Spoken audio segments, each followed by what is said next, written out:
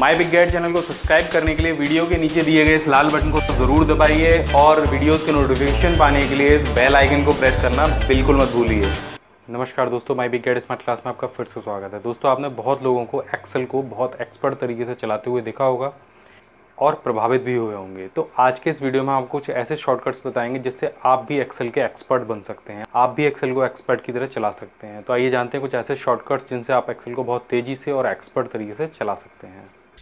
तो सबसे पहला तरीका हम आपको बताते हैं एक्सेल में सम करने का। तेज़ी से आप कैसे सम कर सकते हैं। आप किसी भी टेबल के नीचे चले जाइए जिसका भी आपको सम निकालना हो और कंट्रोल के साथ में आप प्लस बटन को एंटर कीजिए। आप देखेंगे आपकी टेबल सेलेक्ट हो जाएगी और एंटर करते ही आपकी उस टेबल का सम हो जाएगा। तो ये एक बहुत तेज़ तरीका है एक्सेल में सम करने का। और अब हम जानते हैं दूसरी ट्रिक। एक्सेल के किसी सेल में अगर आपको करंट टाइम लिखना है तो वो आप कैसे लिखेंगे। आप अपने कीबोर्ड से सिंपल दबाएंगे शिफ्ट और कंट्रोल का बटन और साथ में सेमी कॉलन का बटन आप दबाएंगे तो आपके सिस्टम का जो करंट टाइम होगा वो आपके एक्सेल के सेल में आ जाएगा। इसी तरह से करंट डेट लिखने के लिए आपको कंट्रोल के साथ में सेमी कॉलन को प्रेस करना है और आपकी जो करंट डेट होगी वो वहाँ पर डिस्प्ले होने लग जाएगी या आ जाएगी। तो ये जो डेट है ये डेट फॉर्मेट आपको अपने एक्सेल में सेट करनी होगी। हमने इसके बारे में एक वीडियो पहले से बनाया हुआ है तो आप वहाँ से जाके इसे देख सकते हैं। इसी तरीके से आपको यहाँ पर कोई कॉलम हाइड करना है। कॉलम हाइड करने का सिंपल तरीका ये होता है कि आप किसी भी कॉलम को हाइड करने के लिए राइट क्लिक करेंगे कॉलम पर और यहाँ पर हाइड का ऑप्शन दिया गया होता है। इसी तरीके से रॉ को हाइड करने के लिए भी यहाँ पर आप रॉ को सिलेक्ट करेंगे और उसे हाइड करेंगे। लेकिन इसका एक शॉर्टकट है, आप कंट्रोल के साथ में 0 बटन को प्रेस कीजिए और आप देखेंगे कि वो जो कॉलम है वो हाइड हो जाएगा। इसी तरीके से आप कंट्रोल के साथ में अगर 9 बटन को प्रेस करेंगे तो आपकी रॉ हाइड हो जाएगी। देखिए यहाँ पर हमने एक कॉलम और रॉ दोनों हाइड कर दी हैं। इनको हम अनहाइड कर लेते हैं। इसी तरीके से शीट को चेंज अगर करना है, आपके पास 3 या 4 शीट हैं और आप उन्हें चेंज करना चाहते हैं तो आप शिफ्ट कंट्रोल के बटन के साथ में, अगर आप पहली शीट पर हैं तो आप दबाएंगे शिफ्ट कंट्रोल के साथ में बटन 3 तो आप आगे शीट पर बढ़ते जाएंगे। और अगर आप लास्ट शीट पर हैं और आपको पहली शीट पर जाना है यानी आगे वाली शीटों पर जाना है तो आप कंट्रोल और शिफ्ट के साथ में 9 बटन को प्रेस करेंगे। इसके लिए आप अपने कीबोर्ड के नंबरिंग जो कीपैड होता है उसका भी इस्तेमाल कर सकते हैं। अब बात करते हैं हम इस टेबल को सेलेक्ट करने की। टेबल सेलेक्ट करने के लिए आप माउस का इस्तेमाल करते हैं इस तरीके से, लेकिन टेबल सेलेक्ट करने के लिए आप शिफ्ट और कंट्रोल के साथ में एरो की का भी इस्तेमाल कर सकते हैं। तो कंट्रोल और शिफ्ट को दबाना है।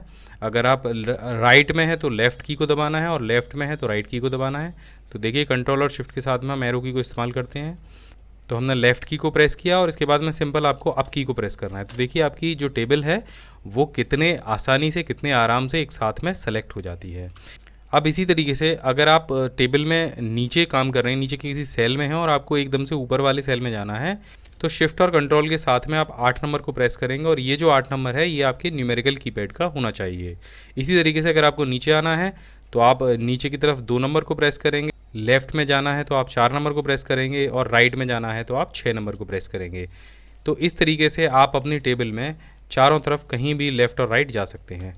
अब मानिए जो आपने जितने भी एरिया में आपने टाइप किया हुआ है मैटर, यानी आपका मानिए यहाँ पर हमने ये डेट भी टाइप किया है, टाइम टाइप किया है और ये जो सारा हमारा टेक्स्ट वाला एरिया है हमें इसको एक साथ में सेलेक्ट करना है। तो आप क्या करेंगे, अपने कीबोर्ड से शिफ्ट और कंट्रोल के साथ में 8 बटन को प्रेस करेंगे और ये जो 8 नंबर बटन होगा ये आपके अल्फ़ाबेटिकल कीबोर्ड के ऊपर वाला 8 बटन होना चाहिए। तो आप देखिए कि आपका जो सिलेक्शन एरिया है, जो आपने जितना भी टाइप किया हुआ है वो सारा एक साथ में सेलेक्ट हो जाएगा। एक्सेल में एक चीज़ बहुत लोगों को नहीं पता होती है कि जब आप किसी नंबर वाली टेबल को सेलेक्ट करते हैं तो साथ में एक्सेल आपको इंस्टेंट इन्फॉर्मेशन देती चलती है। और वो इन्फॉर्मेशन क्या क्या मिलती है हम आपको दिखा देते हैं।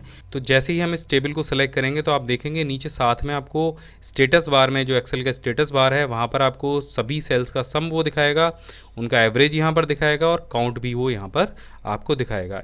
अगर आप चाहते हैं एक्सेल आपको और भी ज़्यादा इन्फॉर्मेशन शो करे तो बस आपको राइट क्लिक करना है और आप यहाँ पर देखेंगे न्यूमेरिकल काउंट दिया गया है, मैक्सिमम और मिनिमम भी दिया गया है। तो आप इनको एक टिक लगा दीजिए तो आप देखेंगे ये सारी चीज़ें भी आपको यहाँ पर दिखाई देने लगेंगी। अब न्यूमेरिकल काउंट और काउंट में क्या अंतर है, अगर यहाँ पर नंबर के अलावा टेक्स्ट भी लिखा होता तो वो इसे न्यूमेरिकल काउंट में ले लेता। आप देखेंगे कि जब हम इसे सेलेक्ट कर रहे हैं तो न्यूमेरिकल काउंट 7 है और टोटल काउंट 8 है। इस तरीके से हम नंबर और टेक्स्ट के बीच में भी अंतर यहाँ पर कर सकते हैं। तो आज के लिए बस इतना ही। आशा है आपको आज का ये वीडियो पसंद आया। अगर ये वीडियो आपको पसंद आया हो तो हमारे चैनल को ज़रूर सब्सक्राइब कीजिए, इस वीडियो को लाइक कीजिए, शेयर कीजिए और ढेर सारी जानकारी प्राप्त करने के लिए हमारी वेबसाइट mybigguide.com पर ज़रूर लॉगिन कीजिए। बहुत बहुत धन्यवाद।